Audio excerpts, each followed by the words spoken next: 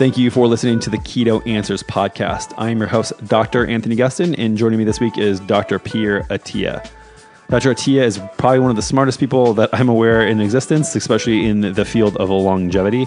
So in this episode, we dig into a lot of different stuff. The first little bit, it can be a little technical. So if it's a little bit above your head, just stick it out and we get into a lot of actionable stuff as we move into the second half of the episode. But if you're a nerd like us, then I think you're going to enjoy the first half. We talk about everything from Peter's approach to longevity, how he treats patients at his clinic, what blood markers he tracks, which ones he thinks need to exist that don't exist, his experimentation with the Oura Ring, and both of our results with continuous blood glucose monitor, and way more. So again, first little bit is intense, then the second half lightens up a little bit, but I love my conversation with Dr. Pierre Attia, and I think you will too. But before we get started, I have a huge announcement. This month of November, we have an exciting announcement. Perfect Keto bars have launched. That's right. It took me 18 months and 18 iterations to get this thing right. So I made a bar that tasted better than any bar, that has a consistency better than any other bar, and more importantly, does not change your blood sugar. This is one of the things that, or I guess mine and the team, so we tested it on ourselves. And for the entire month of November, we're doing a little promo. So if you use code KETOAnswers30, you can get 30% off a pack of bars that I guarantee you guys are going to love. So take a minute, try them out, and let me know what you think. Peter, thank you for being on the show. Thanks for having me, Anthony. Topo Chico, fresh in hand, ready to go. Hopefully not too many bubbles this time. I should have gone and grabbed one before we started, but I'm going to go sans beverage. Okay, so your approach to longevity and health is pretty pragmatic, but I would say a little elegant. I think that's what you've been known for as a kind of a thought leader and expert and doctor in longevity and how that pertains to human health. So if you could just explain your approach on longevity, that'd be awesome. Well, it's sort of to break the problem down into slightly more manageable parts. So I guess starting with what is longevity? Longevity really is optimizing or enhancing two things: lifespan, which is a bit easier to understand. That's the number of years that you're alive, and then health span, which is a slightly less binary term that has to do with the quality of your life, and that's sort of fed into by three things. The quality of your mind, so your ability to preserve cognition is probably the most important part of that. The quality of your body, and that has a number of features to it, which we could dive into later. And then sort of the quality of your emotional life. So that involves everything from your relationships with yourself, your relationships with others, your sense of purpose, your social support network, and things like that. And so a strategy around enhancing longevity would, in theory, increase all of those things. Is that, by chance, your podcast cover art? It is. That's right. Lifespan versus health span is increasing that. That's right. So obviously the biological part is one of the ones that you probably in clinical practice focus on the most. And how do you look at that as far as, I know it's more of a strategy of reducing chronic illness more than it is trying to tack on all these extra things on top? Yeah, I think from a lifespan perspective, all of my analyses point to a couple of things. And one of them is that the people who live the longest experience chronic disease the latest. There's sort of no denying that, right? Centenarians don't have immunity from death. They have protection from death. So it's the difference between being Neo in the Matrix, where you can shoot him as many times as you want and he can stop the bullets, versus someone having a bulletproof vest on. Eventually you're still going to get shot, but it just reduces the probability of fatality. And so the centenarians are much more like the latter, and the former is much more how we think of longevity from a science fiction perspective, which I don't really spend much time thinking about, immortality and things like that. What we've observed is that the people who are going to live to be 100 are going to basically have a 20-year phase shift in the onset of chronic disease. And so while much of that protection seems to be genetically driven, I think for those of us that aren't so genetically blessed, there are opportunities to abide by certain principles and delay the onset of these chronic diseases, and therefore give us the opportunity to kind of live longer. And with, so, in a disease-free state. Right. And so then your strategy, if I'm correct, is that you kind of look at this as far as a statistical representation of, okay, what are these chronic diseases and what are the main ones that people would die from? And then looking at, breaking that down and looking forward at what predisposes each person to this chronic disease and how can you then at different stages of life mitigate against those things? That's right. So, I mean, for most people, we can even just actuarially get a pretty good sense of what their risks are. But of course, you can, put a sharper point on that by knowing their family history in great detail, understanding certain genetic susceptibilities should they be present, and then of course observing their phenotype, which is what do they actually look like in the moment. And any commonalities that you've seen in your practice as far as things that people could be doing to delay that onset of any of those conditions? Well, I mean, I think the thing that is common to the big three, right? The three big common causes of death are the atherosclerotic diseases, so heart disease and stroke, neurodegenerative diseases, of which Alzheimer's is the most common, and cancer. So if there's one thing that's common to all of those, it's metabolic dysregulation. So some of these diseases have very specific issues tied to them, but they all are exacerbated in the presence of insulin resistance and its more extreme counterpart, type 2 diabetes. So certainly any effort at living longer has to begin with a foundation of minimizing insulin resistance or maximizing glucose disposal and insulin sensitivity, and being as far to the left of that spectrum as you would, if you're thinking of this as being on the right side of that spectrum as type 2 diabetes and fatty liver disease and things like that, it's being as far to the left as possible. There's only good things come from that. And so if somebody comes to you and they know nothing about how their body works or their health in general, what are the first few things that you do to survey or to kind of wake them up about the importance of this and kind of speak to them in layman's terms? Boy, I don't know. That's a tough question. I guess it's just sort of a little bit of osmosis. I mean, I think going through the labs usually invariably requires that I'm pointing them in the direction of something I've written in the past or a podcast I've done so that they can kind of understand things a little bit better. I mean, most of us are problem-based learners, so we learn best when we have a context in which to learn. So there's not a lot of purpose in me trying to explain to a patient the significance of elevated Lp(a) or having an ApoE4 genotype if they don't have it, or before they know if they do or don't have it, right? It's a bit of an abstraction. But once a patient sees that, I'm one of the 25% of the people that has an ApoE4 gene, or I'm one of the 8 to 10% of people that has an elevated Lp(a), then it becomes a lot easier for me to point them in the direction of work I've already done on those topics so that they can now be a little bit more focused in understanding what those things mean and what the implications are for management of disease. Obviously, it's a very complex system, human body. Do a lot of people that you see kind of come in with the idea that insulin resistance is something I want to prevent, and a ketogenic diet is the best tool for that, just given the popularity over the last few years and your involvement with kind of expanding the space? Yes, I think some people just sort of, kind of come in thinking that that's the answer, and I can certainly not fault them for assuming that that's my favorite hammer. That's and I'm out there looking for nails, but the reality of it is I think of a ketogenic diet as simply one tool. In fact, it's a tool that's a subset of one of the broader ways that I think about nutrition. I think about everybody starts out in the same sort of place, which is they're consuming this pretty crappy standard American diet. And from there, generally the two easiest things to make alterations to are the timing with which they consume food, so time restriction of feeding, without really any attention to what they're feeding. So you're not restricting a subset of nutrients or total calories, you're just narrowing the window in which they feed.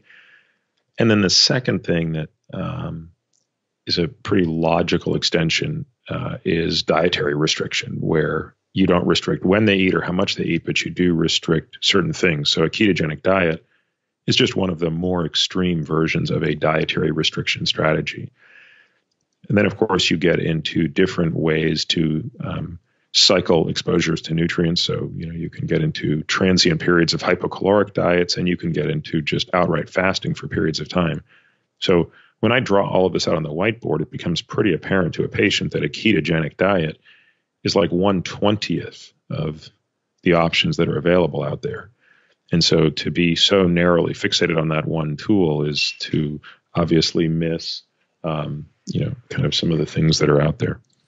Yeah, I mean, one of the ways that I look at it is exactly like how you is that it's a tool for reaching certain goals. And I think that with how people are coming in with this metabolic damage, I look at it kind of like a macro damage to anatomy, for example. So, for instance, I was playing basketball about 8 months ago, and I am very unathletic, so I completely tore it up. I was coming down. It was the first time I played in a while. I was fatigued. It was 2 hours into the game, and it's completely shredded everything in my ankle. Tore everything up, and that ankle may not work the same way ever again, depending on how it heals due to the damage that's occurred to it. So if I were to roll my ankle stepping off a curb, it's probably going to be fine, healed, no problem. If it's going to be run over by a semi truck, then that's going to be even more permanent damage to that. And I think that a lot of people are probably coming into clinics nowadays where they've had, a really aggressive standard American diet compared to, 50 years ago, that they're coming in with perhaps metabolic damage that frankly cannot be returned to, let's say, a hunter-gatherer type, which is what we're all, aspiring to some degree. How do you feel about this kind of spectrum of metabolic damage and how much of it can be resolved versus not, and that as far as health? Well, I agree. I mean, I think we're starting from, for many people, they're coming in sort of, maybe not under duress, but certainly under greater metabolic pressure than people would have been on balance 50 years ago. Of course, the question is, what's the best tool to kind of break the cycle? And for some patients, starting with a ketogenic diet does produce great results. But for a number of patients, and I've been at this now for many years, so I guess if I have one thing going for me, it's that I don't really feel particularly wed to any strategy. I tend to be wed to the outcome. I'm largely agnostic to strategy and certainly agnostic to tactics. So when a ketogenic diet is not working, and I feel like I've seen more cases than I can count of when a person, despite their best compliance, is not achieving benefits on a ketogenic diet, almost without exception, some form of fasting is required. And occasionally, although I don't have as much experience with it, certainly anecdotally, there are patients who respond much better to a diet that's higher in carbohydrate and much, much lower in fat, although I don't really know what the denominator is on that conversion. And I don't know how many of those patients would have not otherwise responded favorably to fasting. But to me, fasting is probably one of the more important tools in our toolkit. And I think ultimately everybody's capable of it, but psychologically it obviously poses a challenge for some. And then do you have any foundational principles that you have with nutrition as far as it feeds into this, as like, generally speaking, real food's better than not real food? I'm sure you'd agree with that. But any other larger things where no matter the tool, whether it's compressed eating window, like you said, maybe removing some food options is a smart move. What's your thought as far as, if everybody could do X, Y, or Z with nutrition, the world would be a better place? I mean, if it's that broad a question, there's obviously a lot of things, right? So if everybody could eat food that didn't come out of a package or wasn't processed, I mean, I think across the board, you probably fix, I have no idea what the number is, call it half the problems that exist in the world, right? If you just eliminated anything that wasn't real. I think the other principle that is important is because we did not evolve in an environment that had constant exposure to nutrients, it strikes me as unnatural that we live in a world, even if you're eating the right foods, quote unquote, if you're eating constantly and you're constantly exposed to nutrients, and the longest period of time you don't eat is while you're sleeping. I think there are some people who are going to do fine in that environment, but it doesn't strike me as the best outcome possible or the most optimized outcome, because I don't think anything in our evolutionary background would have predisposed us to have thrived in that environment. We in many ways were, I think, poised to thrive in a different environment where you had much greater period of time away from nutrients. And so I do think that everybody, regardless of where they land on the dietary spectrum of macronutrients, I think benefits still from transient bouts of caloric restriction. Conversely, I don't think there's really any long-term benefit to long-term constant or constitutive caloric restriction compared to some of the smarter alternatives. In other words, that probably offers a benefit relative to just a standard American diet, but it's hard to get worse than the standard American diet. So that's not saying much. Right. It seems to be that a lot of things in health generally come down to this oscillatory fashion, where there's a duality that, like you said, long-term caloric restriction is probably not the best solution. Eating all the time is not the best solution. It's probably eating a good bit and then not eating for a while. And the same thing probably goes with a lot of hormones, where we thought, I think that you mentioned this recently on a podcast, that for a long time you thought IGF was bad, and then you're thinking now that maybe it be a oscillatory thing where it's a kind of a phase shift in and out. Are there any other places where you're seeing that, where maybe you had an idea before where it was, it was a good idea to have this blanket statement or way to look at things, but it really comes down to sometimes you want it high, sometimes you want it low, sometimes you want to do it, sometimes you want to stay away from it? I think those two examples you gave are probably the best examples of things where I've probably appreciated a bit more nuance in the system. And certainly, there are ways to cycle your IGF using hormones. There are lots of doctors out there that prescribe growth hormone. I've never been quite comfortable enough to do that.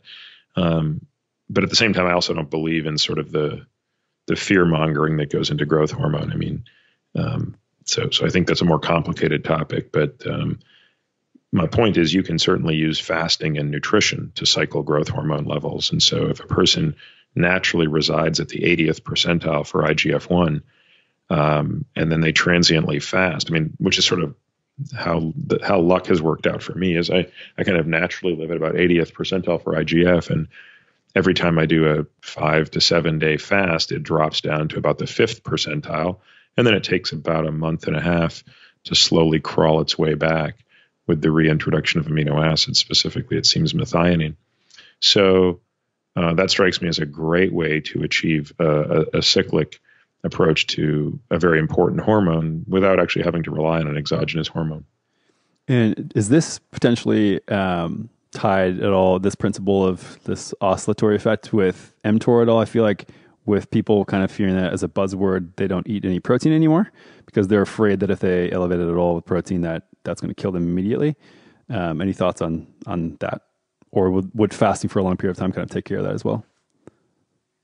Well, mTOR is obviously incredibly important. I guess like with anything that's really important, it's prone to oversimplification. So mTOR is a very important nutrient sensor, arguably the most important, and especially when it comes to amino acids. And there are two amino acids in particular that seem especially important to mTOR. One of them is leucine, the other is methionine, and its derivative SAMe. So the difference between these is important, though, and this is something that I think is lost on the sort of general population. So if you fast for, let's say a long time, a week, you go a week with nothing but water, there really are no differences in your leucine levels during that period of time. So even though you're not ingesting leucine, the body is so good at preserving leucine that you're not really going to see a huge drop-off in leucine. So fasting is not really an appropriate tool to modulate leucine levels on the downside. Conversely, leucine is really essential for muscle hypertrophy. So if you're a bodybuilder, or if you're, just even somebody in the fitness space and you're trying to put on muscle, it's really important that your muscles are exposed to leucine. And that's not as easy to do as people would think, because if you take branched chain amino acids, you have to be kind of constantly ingesting them throughout the period of the workout. Free amino acids don't stick around very long. So there are, of course, probably companies that are working on developing analogs of leucine to treat people who have, conditions of muscle loss. Now, conversely, methionine, which seems to, of all amino acids, not only be very important for mTOR, but also seems to be very important at driving IGF.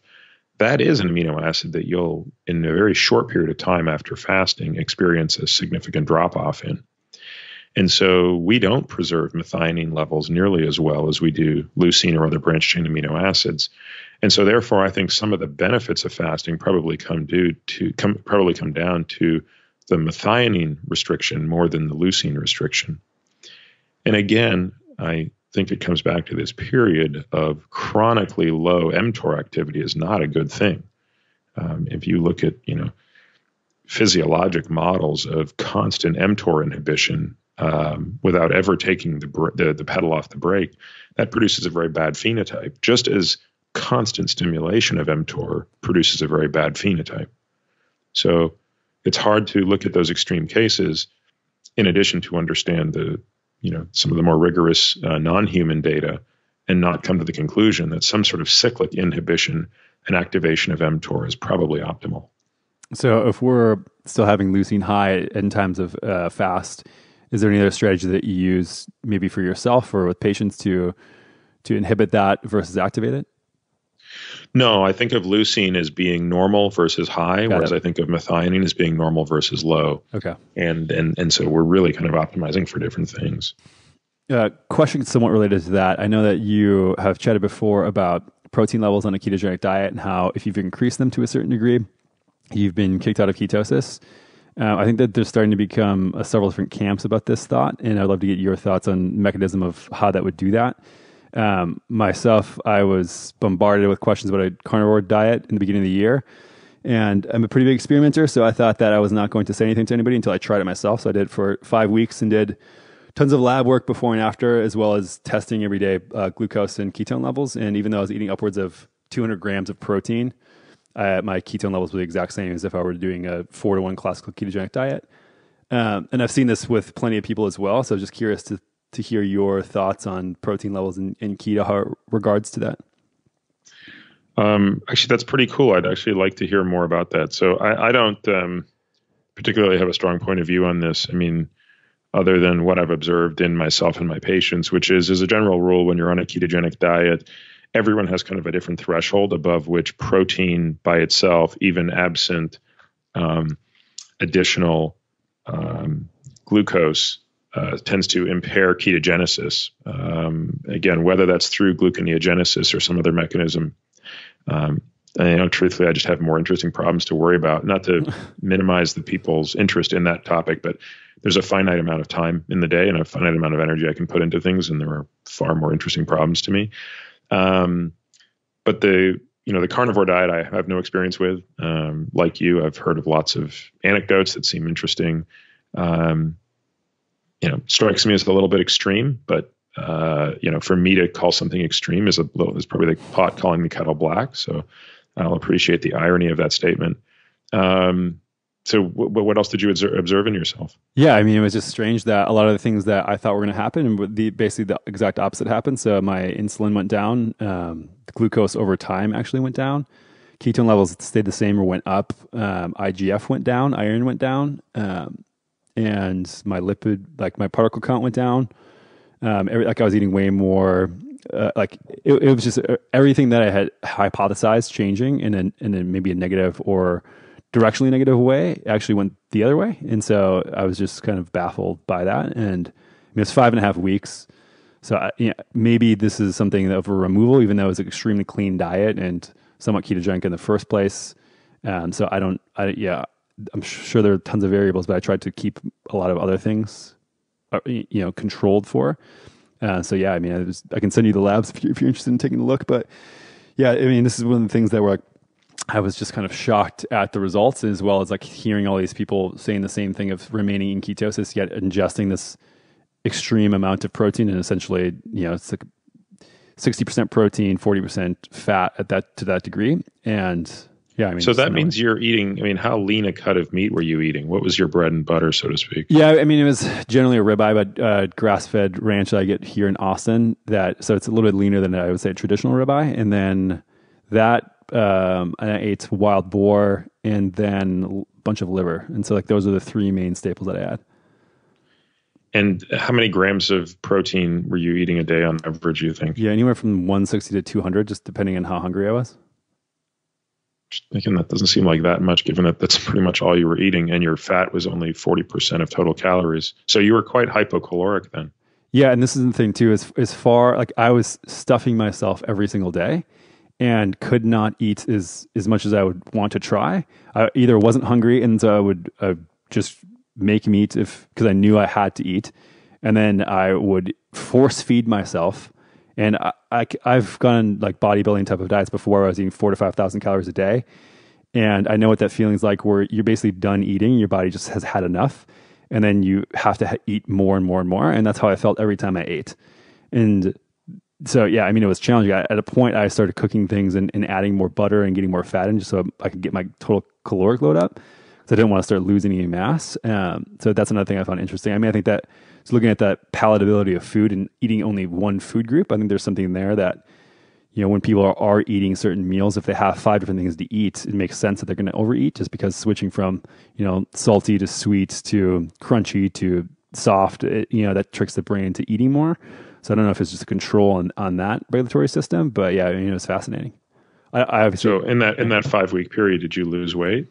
I actually gained weight, and I did a DEXA scan, and so I gained muscle mass, and I lost, I think, not much fat, but yeah, I mean, it's like beginner gains all over again. I mean, the strength was up in the gym. It was everything that I thought again was just completely backwards.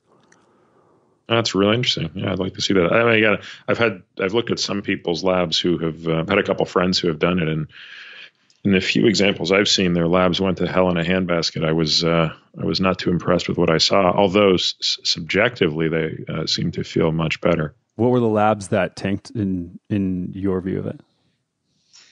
LFTs went up, lipoproteins went the wrong direction badly. I'm trying to think, in one guy's case, some of his inflammatory markers also kind of took a nosedive.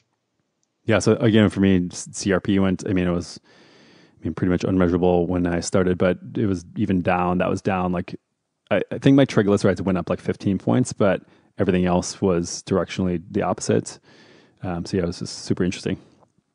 It's cool. Yeah. I don't think that it's a good strategy for a long term. Like, let's look at, maybe that makes sense for maybe short-term bursts. And I have some other hypotheses that it's kind of like a gut reset diet, because you're removing all dietary fiber. And so, maybe I had some gut issue that I was unaware of, and the correction from that led to the positive shift in a lot of the markers. A lot of hypotheses why it may or may not have worked, but just interesting. Yeah, that's very cool. As far as markers, I think people can listen to one of your recent podcasts about ones that you typically want people to run, but I'm kind of curious as far as what you think markers are that we don't have a good proxy for. What are some things that are just missing on labs that if you were to wave a magic wand and can have a couple markers, what would those be? Oh, the two areas where we're so woefully deficient, it's comical, is we don't have any real ways to measure autophagy, let alone, narrower subsets of that like mitophagy. And my belief is that this is arguably the single most important and overlapping benefit of the two most relevant interventions in longevity, which are caloric restriction and rapamycin. So these things are going to have multiple effects, but I think the most significant effect of caloric restriction and rapamycin on longevity probably fall in the realm of autophagy. So the fact that we can't measure autophagy is frustrating, to say the least, because it makes it very difficult to answer a question I get asked all the time, which is, okay, Peter, I accept that we should be doing periodic fasts, but at what frequency and at what duration? And obviously you don't need to be a mathematician to realize there are literally an infinite number of permutations to that question. So should we be fasting 7 days every quarter, 3 days every month, 1 day every week? The list goes on and on and on. And without having a tool to measure the cellular response to that, I find myself frustrated. The second thing is we don't really have great tools for measuring adaptive immunity, which is also something that really needs to be improving if we're doing this stuff correctly. So if whatever dietary restriction or caloric restriction we're imposing is working, we really ought to see an improvement in adaptive immunity. Now, that can be measured in the laboratory. So that's an easier problem to solve because it's just a question of, would anyone ever have an interest in commercializing those tests? The answer is probably not, but at least I know that, for myself, I can go into a lab, and if I'm willing to, pay the premium to have, fluorescence activated cell sorting done on my T cells with antigen stimulation, I can at least get some measure of T cell function. So really the former is the one that keeps me up at night. Do you think there's any proxy currently available for it? Or, this has to be something that if we put some research into, we could solve. Is there any hypothesis on, or proxy for, or hypotheses of how we could get this done? I've certainly speculated on what some things are probably happening. Clearly, so the way I think of it is more as a metabolic signature. I don't think there's like one test. It's not like the C-reactive protein or the LDL particle number where it's one assay for one test. What we're really looking for is a signature. And so that signature will certainly include things that we can already measure. For example, it seems uric acid is going to go up. Although that's not necessarily true. It could be that uric acid goes up in fasting for a different reason than autophagy. In fact, that's at least 50% likely, just based on my estimation of thinking about why uric acid goes up when you fast. We know that amino acids, I've already alluded to some of them, right? Methionine is going to likely drop under periods of autophagy. But I think that there's going to be far deeper things than that. For example, we know that when you are fasting and methionine goes down, autophagy is probably going up. But we don't really know, at least I'd have to go back and look at the literature. I'm not exactly convinced of what happens when someone's taking rapamycin, but they're well fed with amino acids. Presumably at that point in time, their methionine would be normal.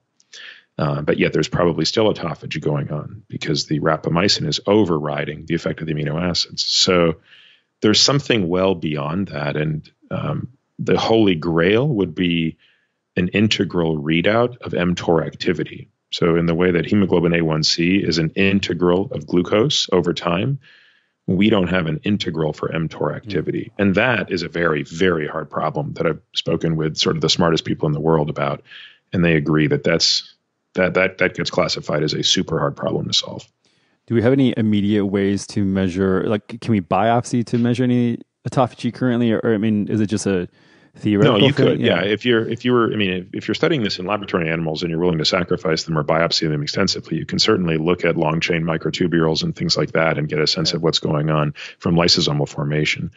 And certainly if we were going to develop an assay for this, which is, something I am sort of working on in my quote unquote spare time, then that's what we will use to verify the assays. So volunteers like me will end up getting lots of muscle biopsies and fat biopsies to then use that as a positive control to say, okay, well, under periods of fasting or rapamycin administration, where we can demonstrate, the conversion between LC2 and LC3, which are these long chain microtubules, which are known to, change direction from one type to another under periods of that administration. How does that now associate with the proteomic, metabolomic, gut biome signature? And then we kind of come up with sort of a probabilistic model of what it looks like. So it's not going to look like a blood test. It's not going to look like one simple test that, you go down a quest and you get a blood test and it tells you, how much autophagy is going on. This is going to be much more complicated. So you think that there's no financial incentive to push us forward? It depends what you mean by that. There's certainly financial incentive for me to do this, and I'm going to happily spend all of my disposable income on this type of a problem. But truthfully, I don't think it's that commercially interesting. And I've certainly, spoken about this with lots of folks who think it's really interesting, and would love to figure out a way to make it commercially interesting. I think there could be something there, but it's not something you're going to go and raise standard investment dollars for. This is much more of a long-term project. So this would be something that would have to be, sort of done with the understanding that it's less about, a quick turn on like develop something and then go sell it. It's much more about rethinking how we would use this type of a biomarker to optimize longevity. Got it. Interesting. Speaking of other things that you test, I know you use something like a Oura Ring and things like that to track sleep. Is there anything else that you use the Oura Ring for? Or is it you just put it on when you're sleeping? Because I have one as well. I'm just, it feels like sleep is the only thing I get out of it. Do you use it for any other indicators?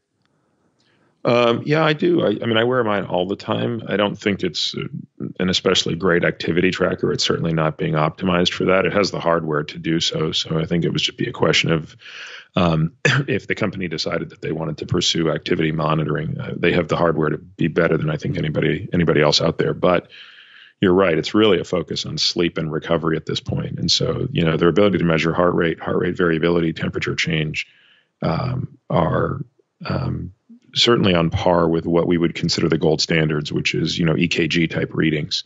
So, and I believe their R squared with an EKG HRV measurement is either 0.97 or 0.98. So it's a very accurate device for measuring heart rate variability. So I use it a lot to measure recovery and sleep. Those are primarily what I'm using it for.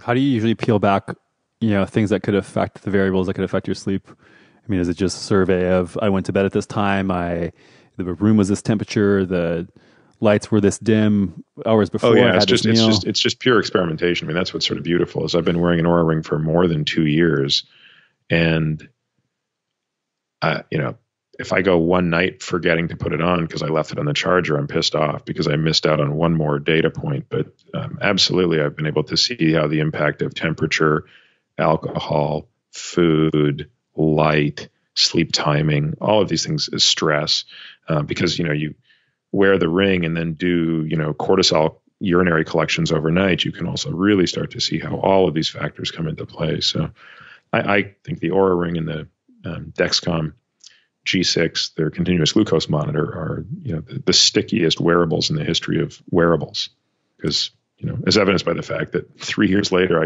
I can't stop wearing these things. What are those big things that you've learned from the Oura Ring as far as sleep goes? You mentioned a few things, but how they affect you specifically? One, alcoholic beverage doesn't seem to have a huge impact on my sleep. 2, absolutely does. 2 and more. Two alcoholic beverages after 6 p.m., which for me is about the only time I'm drinking. I'm not a daytime. I'm not having margaritas on the golf course. So, right. If I have 2 beverages, I'm hosed for the night. My resting heart rate will be at least 10, if not 15 beats higher than normal. And my heart rate variability will fall by a third, if not more. My body temperature will also go up by about 0.5 degrees. The same is true if I eat anything too late, but it really gets hammered when I eat carbohydrates. So last night was Halloween, and my son and daughter came home with a bunch of bags of crap. And I don't know, I just decided I wanted to try a couple things. Not that I didn't know how these crappy candies taste, having eaten them my whole life, but I just thought it'd be fun to sit around with them and eat. And I didn't have that much, because those Halloween things are pretty small, right? But I probably had like 5 of those little mini chocolate bars of different variables. And, that was enough to produce that same response. Whereas it's probably the case that if I just had, a yogurt or something like that, or an equal caloric amount of something that was, higher in fat and didn't have any sugar in it, I probably wouldn't have seen that response. Room temperature is big. So if I'm not slightly uncomfortable when I get into bed, it's too warm. It's become sort of my mantra. What about the timing when you go to sleep? Yeah, it's a little tough for me because I travel so much, and it's unusual. I'm in the same time zone for more than 2 weeks. For me to be in the same time zone for 2 weeks or longer might happen a couple times a year. So yeah, I've learned how to play the time zones. And I've also learned the impact and benefit of certain supplements, especially when I'm in those time zone transitions. Things like phosphatidylserine. My good friend Kirk Parsley has developed a sleep cocktail that is, I think hands down the best sleep cocktail, the best sleep supplement there is over the market. In fact, period, I would take that ahead of any sort of drug like Ambien or Lunesta. And then as far as the Dexcom G6 goes, I actually got one installed a couple weeks ago and put it on my little belly and have learned so much more in the last 2 weeks about what I eat and how it affects me personally than anything else I've probably ever done. So I can relate to the stickiness of that. As far as your thought on why something like continuous blood glucose monitoring is important, like, can you just give maybe your thoughts on that? Well, I mean, I think one, we don't really have a very accurate way to estimate it without continuous glucose monitoring. So if I've learned anything over the past 3 years, wearing it myself, and more importantly, I think now putting it on a bunch of patients, it's that the hemoglobin A1C, while directionally sort of right, like, when someone's hemoglobin A1C is 8%, yeah, there's a problem. When someone's at 4.5%, things are pretty good, but most things in between that aren't that helpful. So just learning that you don't have another tool to really estimate how well a person regulates their glucose. Furthermore, you don't get any sense of the variability of the number when you're just looking at the area under the curve, which is all the A1C is even trying to impute. I think my hope is that the cost on these things continues to come down, which it is. And within a few years, we stop measuring hemoglobin A1C, at least for patients who are interested, and we just give everybody a 90-day trial of CGM. And then the other advantage of it, of course, even if the A1C were perfectly accurate, it tells you nothing about what happened in the moment. So there's no behavioral insight that comes from this. Whereas with the CGM, you get real-time information, especially if you're using Dexcom, because you've just got a much better portal and interface with your phone. And so when you hook up your patients with these devices, what do you tell them as far as the goal? Is it that you want the area under the curve of each meal to be lower? Is it that you want the velocity of the spike to be lower? Is it that you want the averages to be lower? What is the goal with creating feedback loops and, I guess, measuring this continuously? First, I don't impose anything on them. I don't give them any goals. I just say, just do what you just described, right? Which is just play with the thing, like figure it out. Notice what happens when you eat a bunch of Raisinets. You think to yourself, how bad could a box of chocolate-covered raisins be, right? It's got raisins in it. They must be good. Or forget the chocolate. Just eat a bunch of raisins. Eat a bowl of grapes. See how it treats you. And you pretty quickly start to realize, holy cow, this stuff is really, really yorking my glucose. Look at how stress treats you. Look at what changes before and after exercise. Look at how your tolerance for carbohydrates is higher after a workout than if you haven't exercised. So a lot of it is just, you could spend 3 months just exploring the ins and outs of this before you start to, target people with goals. So if somebody has no idea what we're talking about, would you just assume generally that the more stable and like at a certain baseline is better, and that you just want less variation and less area under the curve? Correct. You want a lower average glucose, and you want the lowest amount of variation possible, because each variation comes with a surge of insulin. And all things equal, we'd like to minimize the area under the curve for insulin. And this goes back to saying that the common denominator between the big three things that are going to kill you are essentially insulin resistance. So, right, of which hyperinsulinemia is probably the biggest culprit. What are the certainly with the diabetes literature would suggest that, right? So right. You have two ways that you can create glycemic control in someone with diabetes. So let's just talk about type 2 diabetes. You can control it by taking strategies that lower glucose, or you can control it by increasing insulin and getting so you can have two ways to getting the same average glucose level. One is a high insulin versus a not high insulin approach.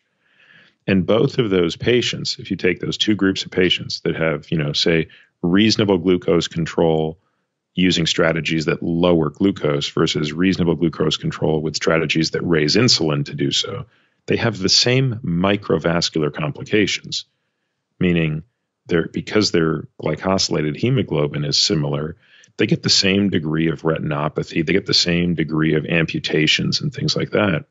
But the macrovascular complications are higher in the high insulin group. So, that points to the independent harm of hyperinsulinemia that go beyond its glycemic issues. And what are some of the things that you've personally noticed that were, I guess, initially surprising to you wearing the CGM?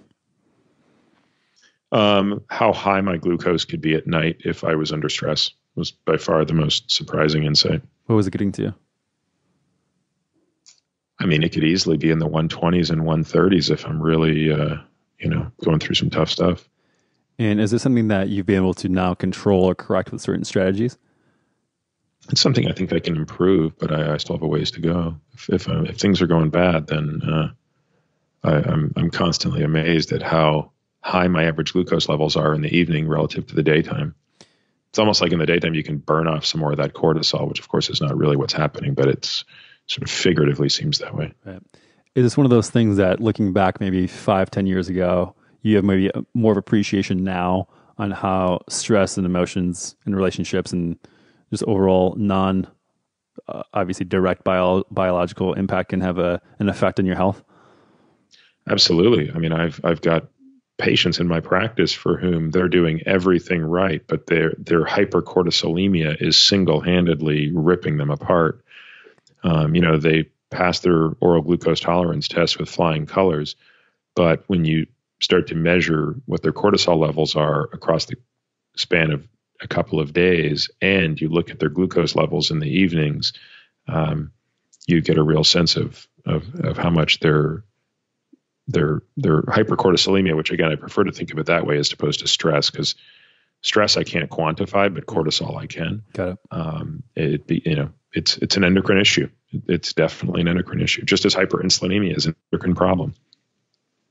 And I think that the podcast, it was amazing the one you did, the first one with Paul Conti. I mean, you guys chatted a lot about the manifestation of certain problems with just levels of stress with people, and maybe that you've correlated that to cortisol levels. But yeah, I mean, it just seems like something that is extremely underrepresented in just general healthcare currently.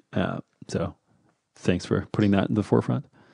Yeah, no, that was one of my favorite discussions, not just because Paul's arguably one of my closest friends in the world, but it's just such an important topic. And, Paul's work has had such a profound influence on me personally, of course, but also on the way I help my patients. And I remember in medical school, like when Paul said he was going to go into psychiatry, I was like, who the hell would go into psychiatry? Like, I don't even understand. Like, why did you waste all your time coming to medical school, sort of thing, right? And now I realize that while I think most psychiatrists are sort of probably taking an overly pharmacologic approach, and I do think there's a benefit to pharmacology, but it's really a field where without the psychotherapy, without the real understanding of what's going on with a person, all the drugs in the world aren't going to do much. And similarly, if you decide you never, ever, ever want to give a person a drug and you only want to rely on psychotherapy, you're also probably missing out on an opportunity. So the challenge is sort of knowing how to be the best general contractor means having as many tools as possible and knowing how to use everyone and when to use them. Well said. Well, Doc, thanks for being on the show. Why don't you give people, we'll put all the links to the podcast we mentioned in the show notes, but your podcast and where people can find you online. Yeah, so most of my world aggregates at peterattiamd.com. And my podcast, as you alluded to, is called The Drive, which you can get through. You can get to it through the website, but you can also find it in all the usual spots like Apple Store and iTunes, Spotify. Overcast is the way I like to listen to podcasts. So whatever people do to listen to podcasts, you can probably find it. All right, thanks. My pleasure. All right, everyone. Thanks for listening to another episode of the Keto Answers podcast. I hope you enjoyed it, but even if you didn't, I would love a review. Just go over to iTunes, wherever you listen to your podcast, and pop in a review so we can get found by more people, get better guests, and have the information that you need. So please go to iTunes, wherever you listen to your podcast, and leave us a review. And if you're new to keto, head on over to perfectketo.com/podcast and enter your email for all our top tips and guides on getting started with the ketogenic diet. Thanks, and we'll see you next time.